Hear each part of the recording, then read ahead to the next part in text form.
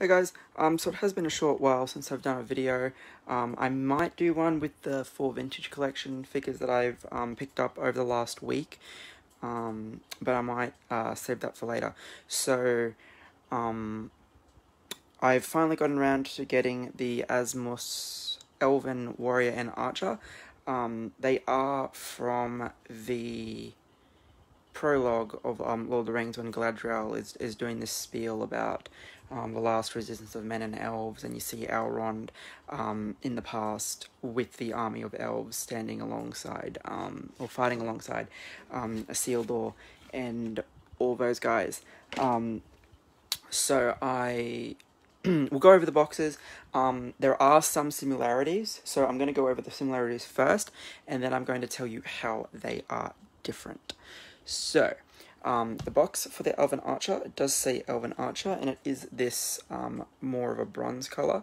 And you can see that they've used a picture of the actual figure rather than a stock picture from the film, which is fine. It does say Asmus. It doesn't have that little metallic sticker that it normally has, but that still is on the numbered section, so I will show that in a moment.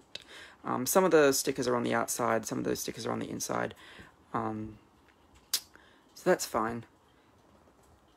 Yes, so it says Elven Archer. Then when you open it and you get the tray is when you have this piece here, which is where the metallic sticker is. As I said, normally this is on the front of the box, but it's inside, doesn't matter. And then you get the little number, and this is 878 of 1500, which is quite nice. It's always nice getting a lowish number with these type of things.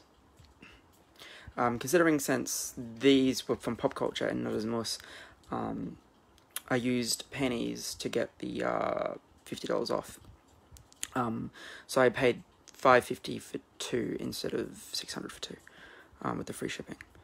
So yeah, that just goes on the inside, and you can see it's got the nice silhouette of the Fellowship, which is quite nice. Alright, so with the accessory trays, the things that are identical are, both these guys do come with a shield.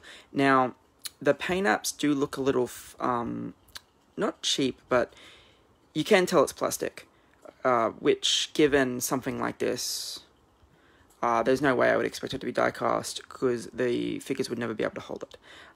It does look golden, bronzy. It's got a bit of, like, green to it as well.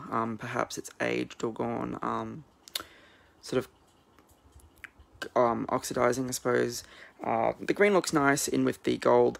It's been a very long time since I have seen either the Fellowship or the Two Towers. But these guys are definitely supposed to be from the beginning of Fellowship, but there's a feature that I will touch on that kind of hints that they may do the second design from Two Towers. So yeah, the paint up on it is decent enough, and it looks quite nice. This shield is huge. That's where you would hold it. The second thing that is the same about them is underneath both trays, so both figures do have multiple trays. Underneath the last tray of each figure is one of these. Now this is die-cast, but you can see it's freaking massive. It's that much taller than the figure. So it's, yeah, they do use these. So they fire their bows, and then they pull these out, and then go at it when all the orcs charge them. Mount Doom in the beginning. So yeah, you can just see that this thing is massive. It is the end is die-cast, which is very cool. You can see again that it's got that engraving stuff that Asmus is known for. I really like Asmus's die-cast stuff. It's pretty cool. Now the other thing is they both do come with a helmet. Paint up is pretty similar with both of them. And this is a flexible plastic, so it just sits on there, and then it's harder towards the top. But again, it's got engravings and stuff on it. It does look quite nice. It is just plastic, but if you have the Elrond already, you would know that they wanted to keep the production costs low. So unlike Gimli, they didn't use die-cast chainmail or anything, but the Elrond is the same. Alright, the last thing that is identical about these guys, they do come with a separate set of wrist pegs, but they also come with the same base set of hands. So there are gloved hands, there is two-fisted hands. Gloves look quite nice, the detailing on them is fine. Put those back. And then we do get the hands for holding the, I suppose you can call it a spear, slash shield. So like I said, you do get a shield with regardless which one you buy, you get the helmet with one regardless which one you buy, and you do get the big spear polearm thing, regardless of which one you buy, which is quite nice that they gave you those options. There is a relaxed set of hands as well, which is already on the figure. I haven't swapped anything out. Now, the differences. I will do the warrior first, because he's got the least amount of difference. So he comes with this extra tray here, which houses a scabbard and a sword. So this is the sword that they use at Mount Doom. Again, very nice detailing on the scabbard, and yes, it has proper straps that you have to tie yourself. That's the only real thing I don't like about Asmus, because I am terrible at tying straps and whatnot, but hey, it's there. You can leave it off if you choose to. And then we get a very nice die-cast elven sword. This thing is heavy. So you can see very cool paint up on the handle. And while this blade itself isn't long, it's very damn cool, and let's face it, the elves always have these when they make appearances in Lord of the Rings. So very cool that we get those. So no knives with this guy, unfortunately, but I suppose it was only really Legolas that did that. Just checking my other accessory tray. No, so that's identical. Cool. Yeah, so so with the warrior, you get this guy, shield, this guy, helmet, and the set of hands that I showed you before with the display stand. Now, the archer is arguably probably better value. I wanted both because I do like Lord of the Rings a lot, and I did want two of the different characters, because obviously if you are going to purchase two of the same one, they are going to have the same head sculpt, and Asmus were nice enough that the archer and the warrior do have separate sculpts. Alright, so the other box. I know I accidentally showed you the archer box first, but that's alright. So this one does say Elven. This one does say Elven Warrior. It's a green color this time, and it shows off the accessories that I just showed you there. And the numbering is exactly the same. This one is 972 though. Out of 1500, it's the exact same sticker and that there as well. So, as I said, you get the shield, the helmet, the hands that I just showed you.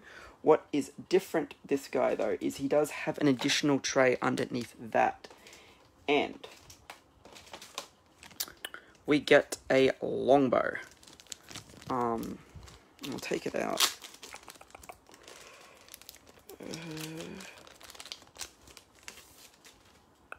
So this bow again is massive. You can see how tall it is with next to the figure. Again, the paintwork on it is fantastic. I don't think it's going to focus though. Just got that kind of elven symbol going down it. That's there. Other than that, it is just straight brown, and you have quite a tight string. So longbow, if that's what you choose. And then you have an additional tray, which I will go over in a moment. They are 2 additional hands for holding the bow and drawing the string back. So that one there is the drawback hand, that one there is the holding hand, I would assume. You do get a quiver, you do get a number of arrows, and then you get a short bow.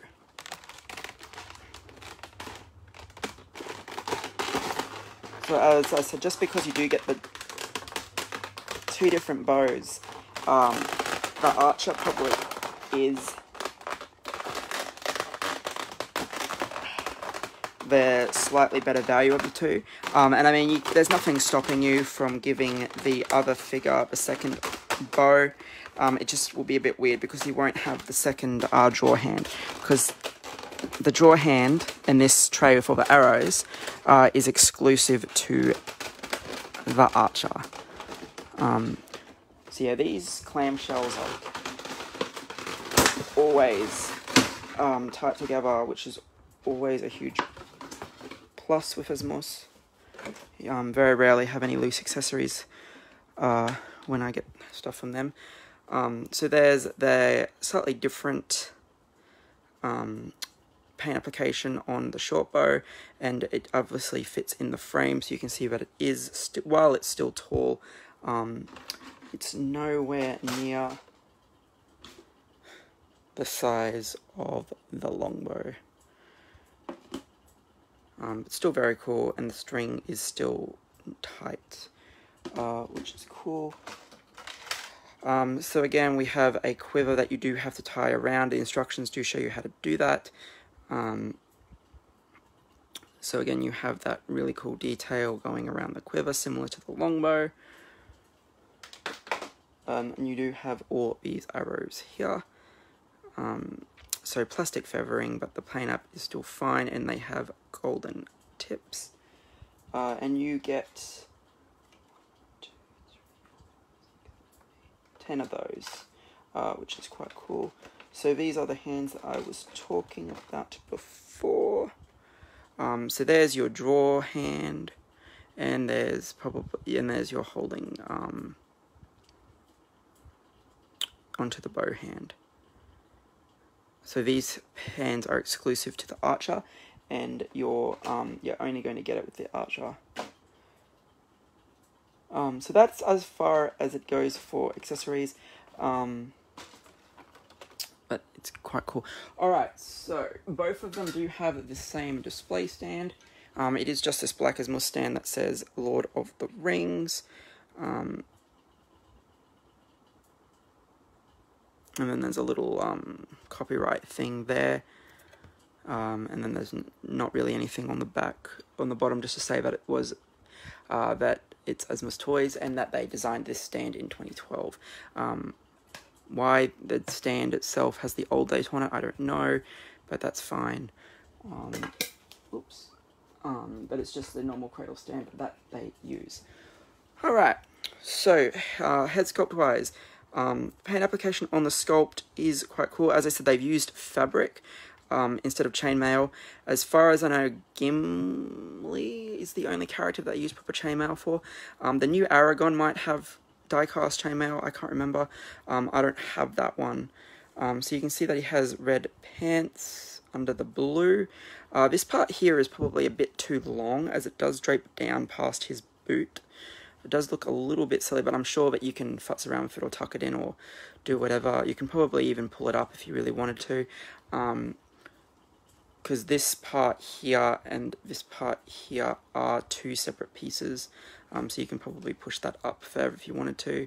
But the fabric chainmail does mean he has a fair bit of articulation, which is cool. And we get this nice blue cape as well.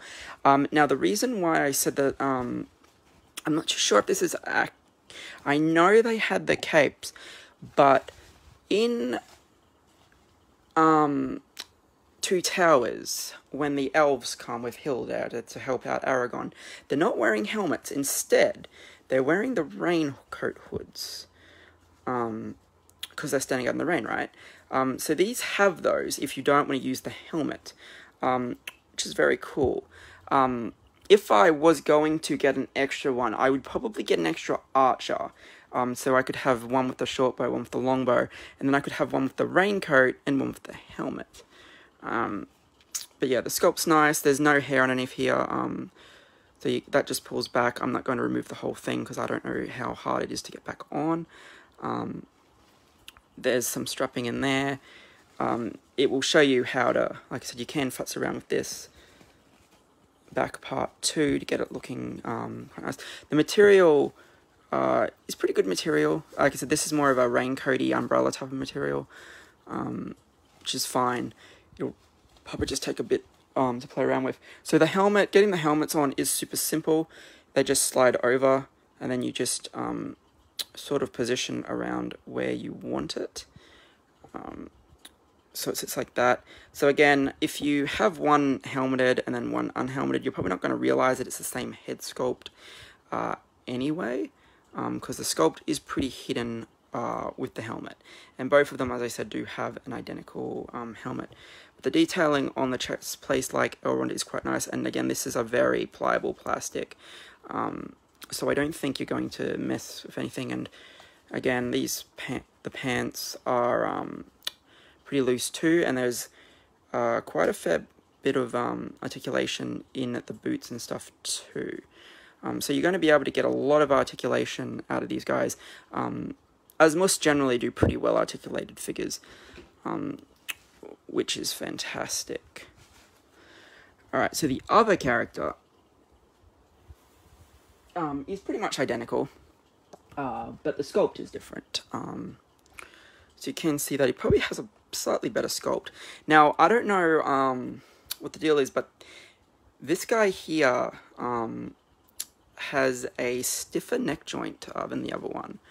I almost thought that maybe the head wasn't on the joint when they shipped him, but it appears that he is. It's just looser. And he doesn't have as much. Oh yeah, it does come down. So you can just push that up to make the gap in between the shoe and the boot go away. But again, the outfit is completely identical. You do have the hood if you want to use the hood, and you can exactly the same. Just slide the helmet on. It's probably going to sit slightly higher up on this guy. Oh no, there it goes. So yeah, it's obviously going to be up to you the way you have it, and it's going to take some futzing to get it looking perfect, but either way, I'm pretty happy to have these guys. Definitely putting them with Elrond and Theandriel. So yeah, that's going to be cool. And there's those relaxed hands I was talking about earlier. Same red pants, same blue coat, same blue. And you can see what I mean there, that it does go way past the shoes. Like I said, you can probably tuck it in. It just looks a bit, silly, being so long. But that could be accurate to the film. You do not see these guys for long because they are only in the opening prologue. But just to give you a comparison, there's the shield. You can see that it comes up to his waist. So this is a pretty big shield, and as I showed you before, even if with the relaxed hands, the polearm is going to go way past them. So probably not an ideal accessory for a Detolf, but it is cool to have it nonetheless. Alright guys, this has been a quick look at the Asmus elves. Thanks for watching.